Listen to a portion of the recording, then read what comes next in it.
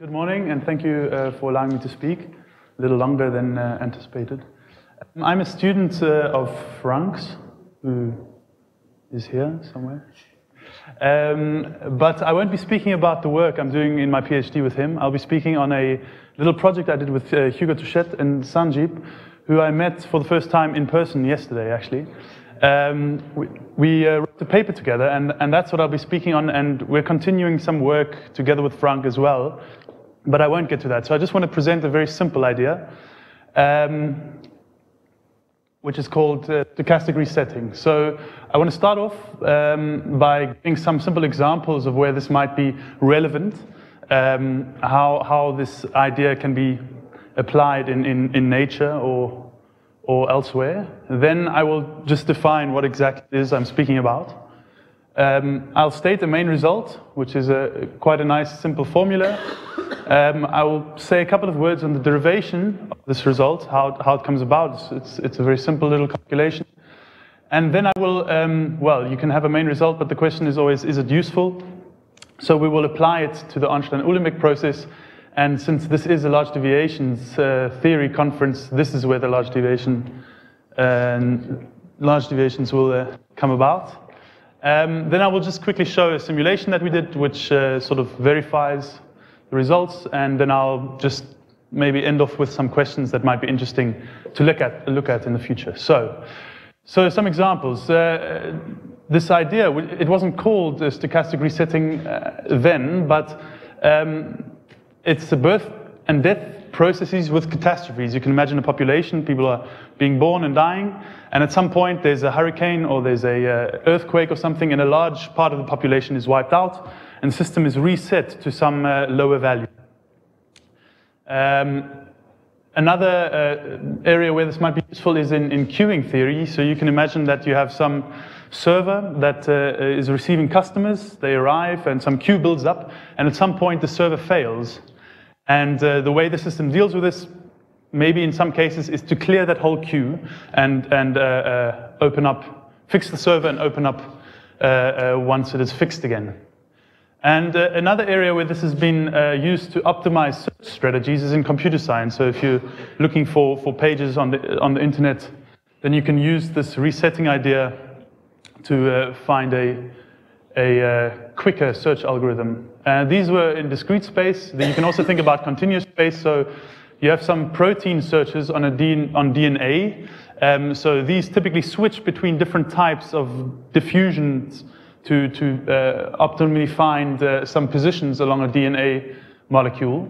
Then also in ecology, you have the forage of animals. So animals will go looking for food, and they'll start in some area and do sort of a close, sort of a small diffusion around that area, and then they will do some large jumps to another area.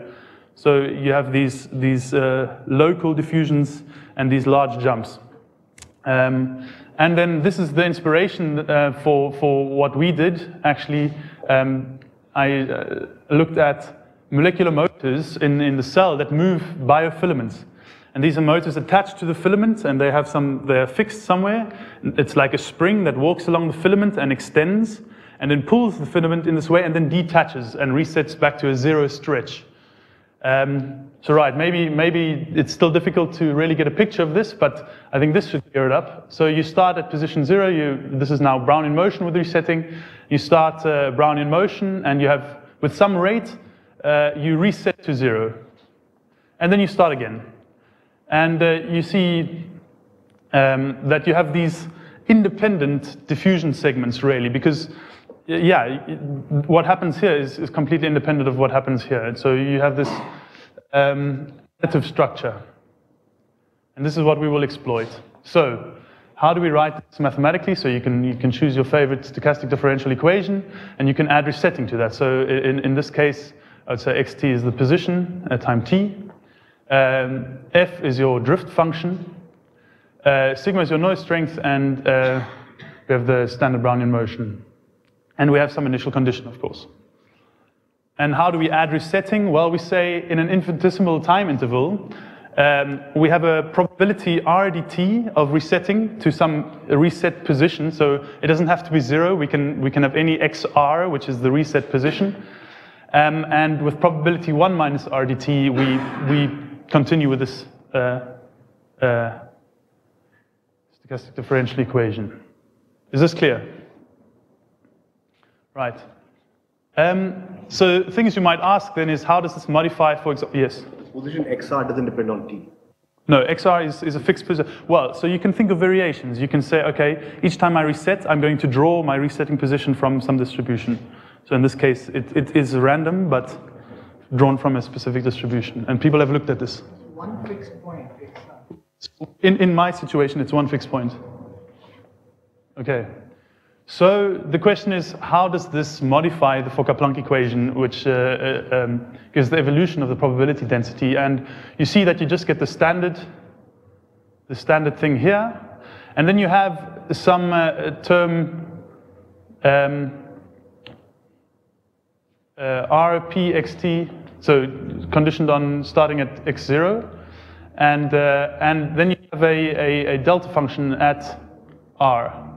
And how can you interpret this? You can see that there's some sort of uniform sink everywhere where probability is sort of being lost, and all of this probability is being inserted again at this XR position, and this is always at rate R. So this was initially studied by, or most recently in 2011 by Martin Evans and Satya Majumdar, and if you think about this for a while, you realize that the history is not really important if you're just interested in the position of the walker, right? Because the only thing that's important is when the last reset was and how long ago that was until the time you're looking at, right? Anything that happens before is completely irrelevant for the position. And so you can write down a solution to this equation by saying you have one term, which is just the density for the free or without resetting, times the probability of not having reset up to time t. So, right, you could not reset at all up to time t.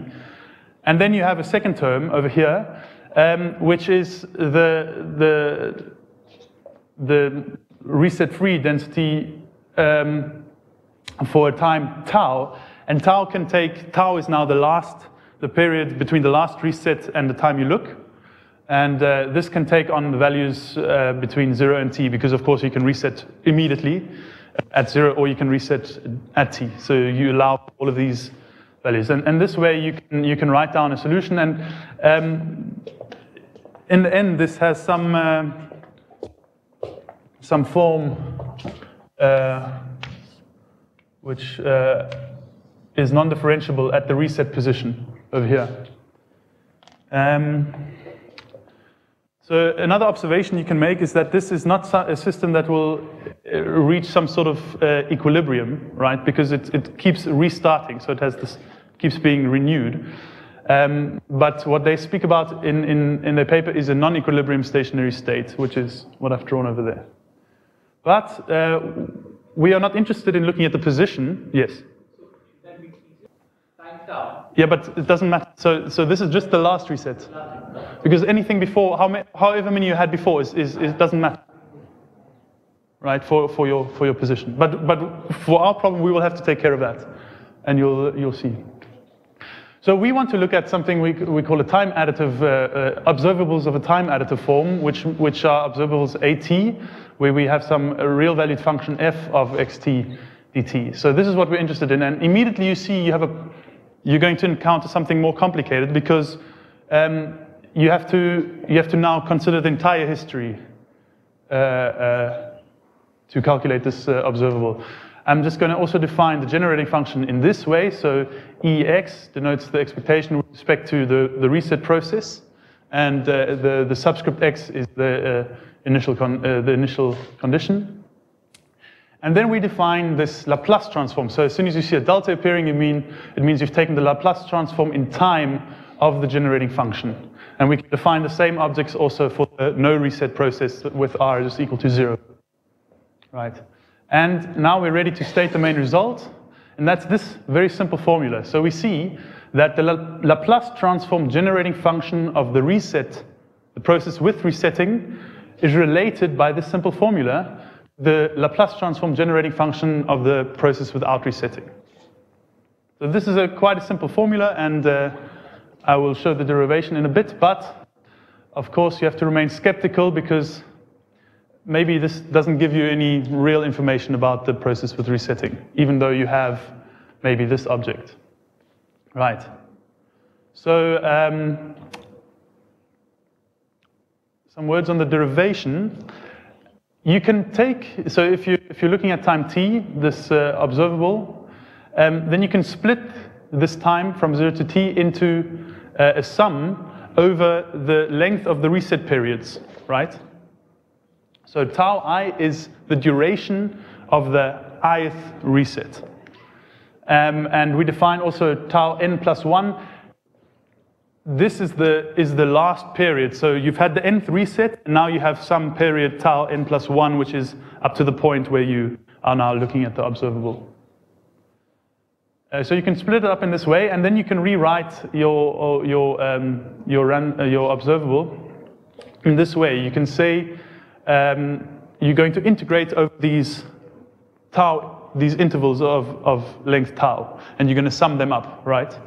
So this maybe looks a little bit scary with the sums and so on, but all you're saying is you're going to start at tau 0, which you define to be a 0, and then you're going to integrate from tau 0 to tau 1.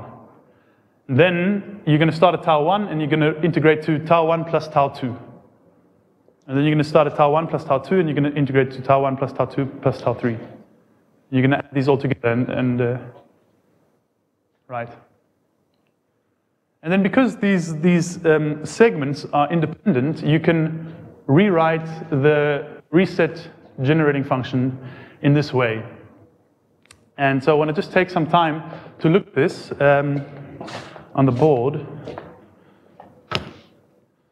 So to see this, you can start off by saying, okay, let's look at the situation where we reset once and we specify the time at which we reset. So in that case, I'm going to call that GR1 like this.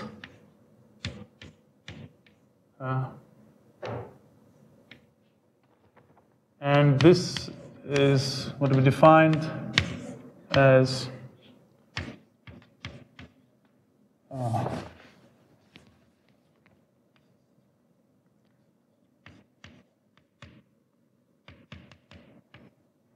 so we start at 0, and then these sums. So I'm gonna, okay, let's write it immediately from tau 0 to tau 1.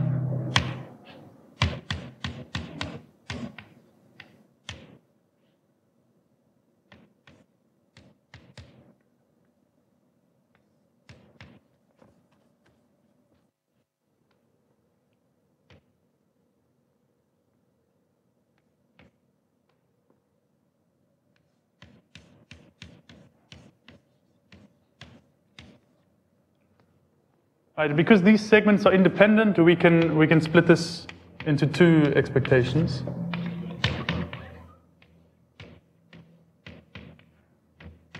And tau 0 is 0.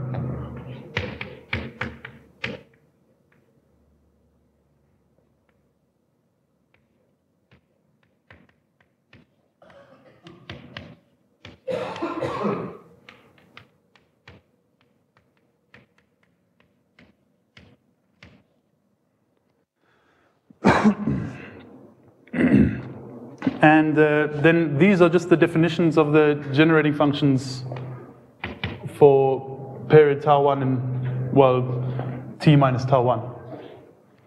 So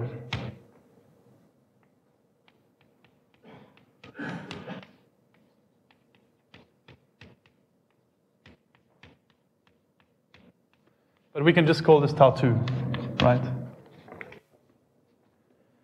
Then you can say, okay, well, I need to sum. I need first of all allow tau to happen at any point, multiplied by the probability of it happening at that point, and then I need to sum over the number of resets. Yes. Well, yes, that's the next step. So first I fixed tau 1. Now I'm going to say, okay, I'm going to need to look at exactly the expectation of that. So I'm going to then take So yeah. This is now, yeah, the averaged or whatever. Yeah, this should be something else. Now I'm going to integrate from 0 to t, d tau 1 times the probability of seeing a reset at tau 1.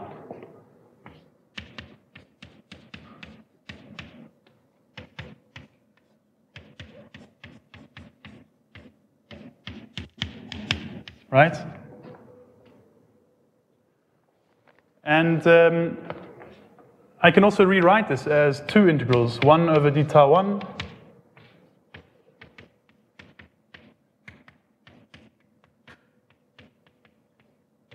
oh wait, this is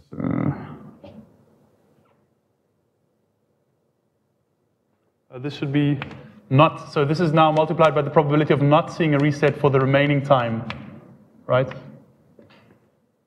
And I can rewrite this as this multiplied by tau 2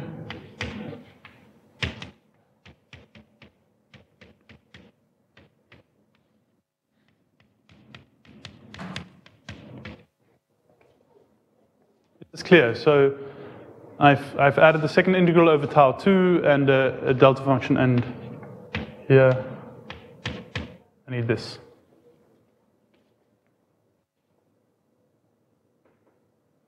And if we continue this for 2 resets, 3 resets, you end up recovering this formula over here. So if you're not convinced, you can do this for yourself as an exercise. Right. The last statement is free. You still have the last statement also you have this exponential. Yeah, so this is the probability of not having a reset for that interval, right? Okay. Yeah? Okay. Yeah? Is good? Okay, good. So if you take the Laplace transform of this, I'm not gonna, so you can also do that again, taking the, just with 1, so taking all the terms in the sum, doing it 1 by 1, and you will see that you get this form. And then we say, well, if R G0 XR G0 tilde XR Ks plus R is smaller than 1, then we have the result. Right, because then we have a geometric series.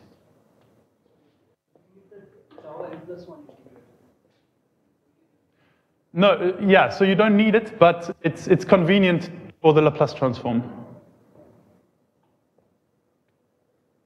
So you could eliminate the delta. That's exactly what I did over here. So I included the last integral with the delta function, and this turns out to be convenient in the Laplace transform calculation. Okay.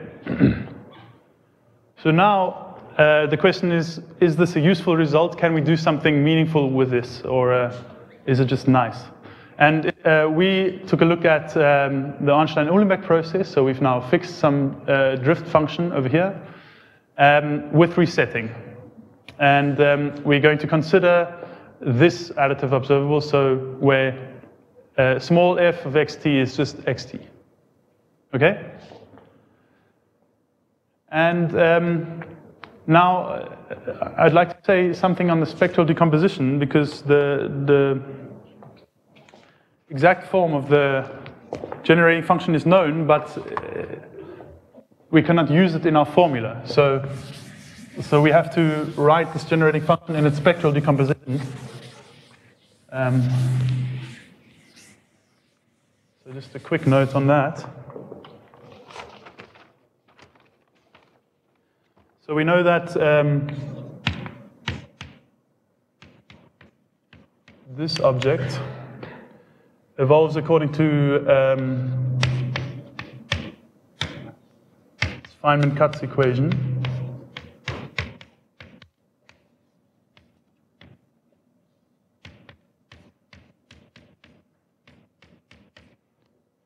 Where this is equal to L plus Kf, and L is F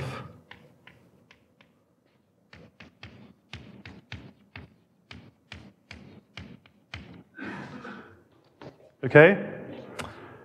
And so this is what's called the tilted generator. And in the OU case, this is not a Hermitian operator, but unitarily you can map it to a Hermitian operator. And that ends up looking something like this.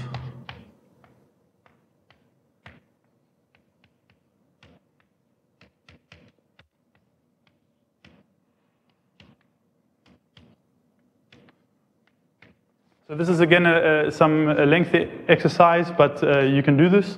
And then you can identify this as the Schrödinger operator for a shifted and inverted quantum harmonic oscillator for which the spectrum is known, right?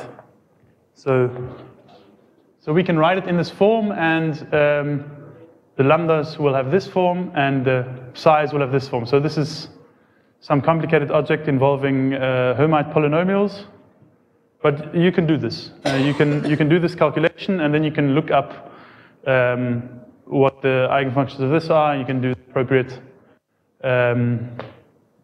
mapping back to what they should be in this case. Okay? And then just a quick large deviations theory reminder for our notation, just not to confuse anybody. So we say AT satisfies the LDP. If this is the case, we define the scale cumulant generating function in this way. And then something important is that under general conditions, the largest eigenvalue of the tilted generator corresponds to the scale cumulant generating function. Right, so this is going to be important for us. And this is what I had on the board a second ago. And of course, the rate function and the scale cumulant generating function are related by the Legendre differential transform in this way. So if you look at this equation, the largest eigenvalue is going to be this one. And then if you perform the Legendre differential transform, this is now for the reset-free process, right? And the corresponding rate function is this one. And now our question is, how does introducing resetting modify these objects? For the reset process, this is what I mentioned earlier.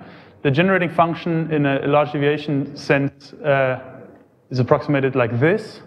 And then if you take the Laplace transform, we have this. And now this is the important observation and why this equation that I wrote previously, this main result, is useful at all. Because then the scale cumulant generating function for the process with resetting corresponds to the largest pole of the equation, the largest pole in S of the equation of the main result. Right? Okay.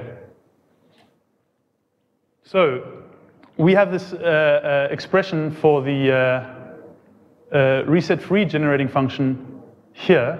But this is, of course, an infinite sum of some complicated objects, so we cannot expect to use the entire sum in our equation. But we can, I mean, initially you can say, okay, well, we're looking for large deviations, so we can just take the first term in the sum. If you take the first term, you see that the scale cumulant generating function you get is not valid. But interestingly, sort of, for large k, it is, sort of. And as you include higher orders in the sum, you see you converge to a scale cumulant generating function, which is this green function over here. And then you can take the Legendre differential transform and you can calculate the rate function. And here we see this is the modified rate function with resetting, and this is the old rate function. So resetting in some way has a confining effect. It's sort of, which is to be expected, so this makes sense. Now you can say, okay, well, what if my reset position is not at 0? Because this is now all nice at 0, the resetting position at 0. We did that as well, and then you see that this rate function is shifted, as well as confined. So some comments on this. The small, so we see if we just include this, the first term in the spectral decomposition of the generating function, then we see that the small fluctuations are terribly wrong. So we see that small fluctuations in the rate function, they come from paths where there have been many resets. And so you cannot expect the first term in the spectral decomposition to be enough. You're going to need to include more. But the fluctuations are still Gaussian and they have some modified variance. The large fluctuations, they are immediately correct, right? So, and we can see this quite simply because if we just take the first term in the sum of the spectral decomposition, plug it into our main result, then we find that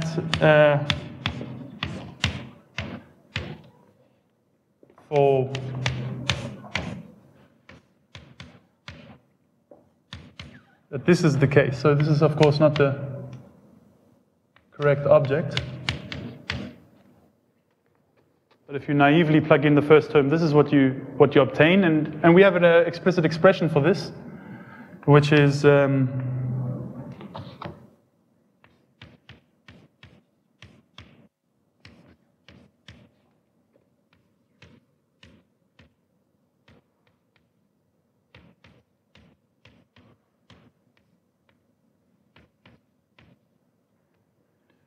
and if we now look at the large k limit, we see that this reduces to, so as k goes to infinity, this reduces to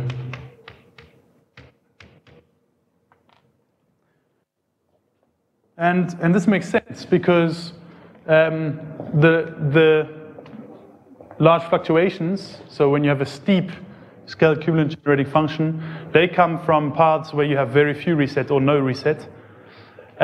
And so you expect it to be the reset-free scale equivalent generating function.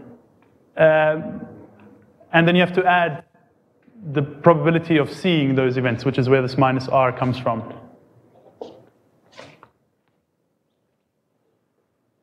So another thing we see is that there's some competition between the drift, which is trying to contain the particle, as well as the resetting rate. And this gives, in the intermediate region of the rate function, a non-parabolic rate function. So another question you could ask is, how does the zero of the rate function change as you change the resetting position? And you see that there's a linear relation between these two. In fact, the minimum of the rate function approaches the reset position as you increase r, given that gamma is fixed. So this is this competition. So you could always then increase r, but so if your reset position, say, is at 0.5, and the drift is, of course, trying to contain you to 0, then there's some competition. So if you increase r, which is going to try and keep the particle at the reset position, then you can always also increase gamma to try and pull the particle very quickly back to 0. So you need to fix gamma, and then if r goes to infinity, the minimum approaches the reset position. So to check that this was all correct, I did some Monte Carlo simulations, and for different times,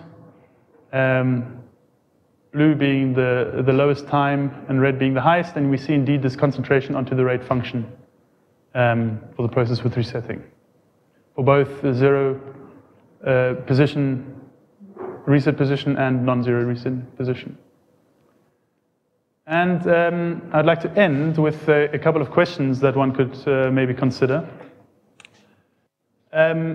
So one question is, right, resetting has some confining effect, and Brown in motion does not obey a large deviation principle, but if you include resetting, could this perhaps introduce a large deviation principle? And for now, we think that this is probably not the case, because the large deviations are still produced by paths with no resetting.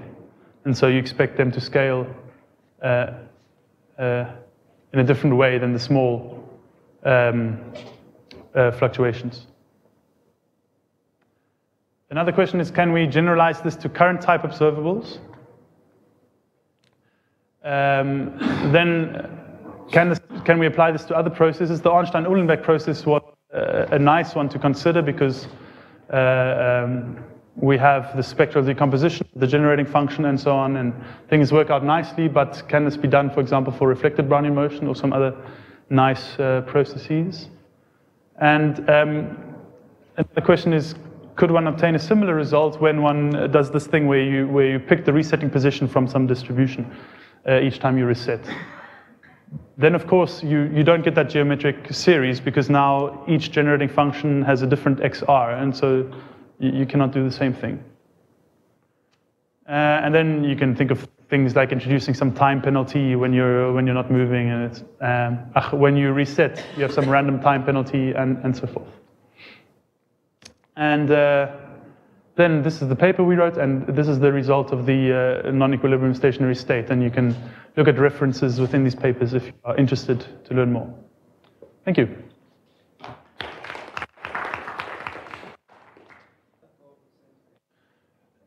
So the steady state so the steady state I spoke about before, you mean? At the beginning, yeah. There is a steady state, so this interval will converge in my naive opinion to that interval over that thing. I'm not sure if that's the question. Yeah, so no, because the time additive, so this averaged observable depends on the entire history, while this stationary state depends only on the last reset and what happened since then.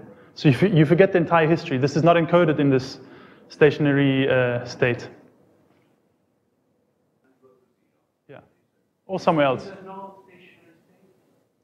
Well, this non-equilibrium stationary state that I spoke about earlier.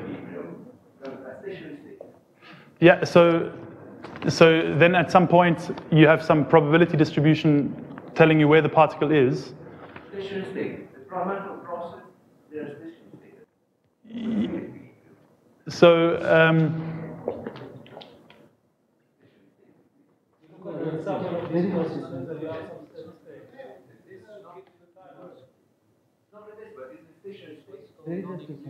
it's called non-equilibrium stationary. Okay. Yeah, but in that case, there's no generating function. For the free type. Yeah. But the so should have. I mean, you can't use the same method, but no, you can't use the same method. But this is an interesting thing that we would like to look at. Yeah. You can't apply this method. But there seems to be that's what I was saying. So there seems to be a different scaling for smaller fluctuations. So the rate function scales differently in t for large and small fluctuations, and so you don't have one large deviation principle with one rate across.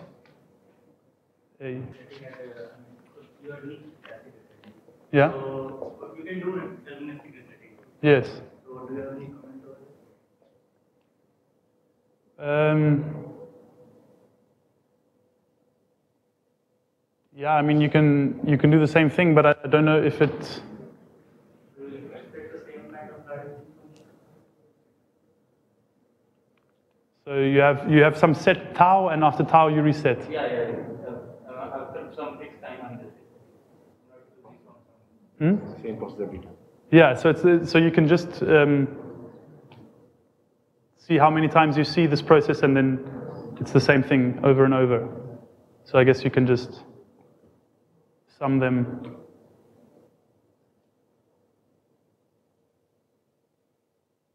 No further questions. Let's thank speaker again.